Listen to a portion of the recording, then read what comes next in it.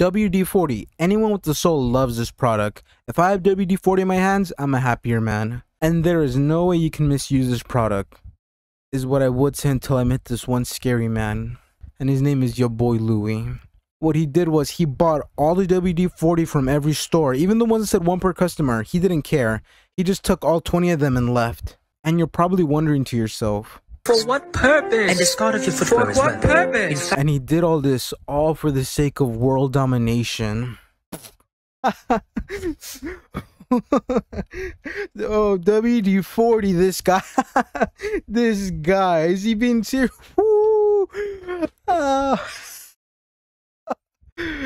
Shut up, it's serious. He told me all about his plan. Just like an evil supervillain, he started monologuing away. Step 1. Buy all the WD-40. And because I graduated kindergarten, I thought to myself, well, if I move all the WD-40s into the food aisle, then he won't find them. Better in the children's mouth than in his hands. Unfortunately for me, he found them all, and now he's rushing on to step 2. Sneak into the White House staff and disguise as one of their own. Preferably a janitor. Then bam! Step 3, Joe Biden. What the scallop? I'm just confused. What? WD-40 and Joe Biden? How does this mix? Can you explain to me? I don't want to relive the memory, but for the sake of the planet, I guess I will have to. So, one day, your boy Louie invited me to his house, and I was looking around. I complimented the place, said, well, nice couch. It wasn't any good, but I couldn't be mean. I was a guest. At least the radio was working. EC31 said we go to dirty one. And while I was surveying this unique household, I started hearing a creaking, like a creak, creak. So I turned around and I saw a man in a wheelchair, an old man. So when I got closer, I saw and I assumed, oh, that must be your boy Louie's grandpa. I guess I might as well say hello to him. And before I even uttered a word, I heard a can shaking in the background. So I quickly turned around, and before I knew it, all I heard was tss. And his grandpa started to change. And what I saw next shocked me to my core.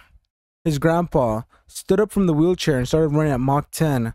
I don't know, probably to the muscle beach to show off his new unrusted bones. Oh my goodness, that is scary. Now he's gonna do the same to Joe Biden? Wait, hold on, isn't that a good thing? Because I saw the man yesterday and he's not looking pretty good.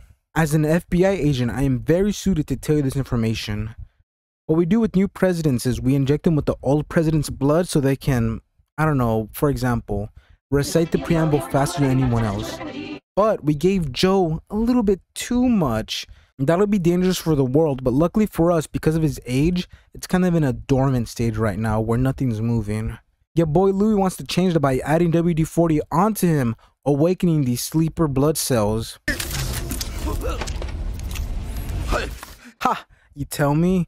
Well, that's gonna be impossible for your boy Louie. According to my calculations, Joe Biden's always protected at all times. Not only does your boy Louie have to get near Joe Biden, but he also has to get within 5 feet because that's the distance WD-40 can go. And you would be right if you weren't wrong. I fell into despair immediately because your boy Louie has the WD-40 easy reach. So all he has to do is be within 30 meters of him. We're all finished. No more. We can't stop him anymore. I just want to...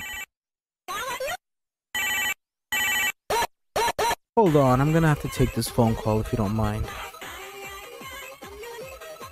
Yes, hello, Mr. President? Yeah, it's always those young ones causing a ruckus. Alright then, thanks for the update. No, we're not getting ice cream. That's the 5th time this week. I'll see you later. That idiot, your boy Louie, got caught. He decided to use the regular WD-40 instead of opting for the WD-40 Specialist, which is very well known for the low odor and fast acting properties.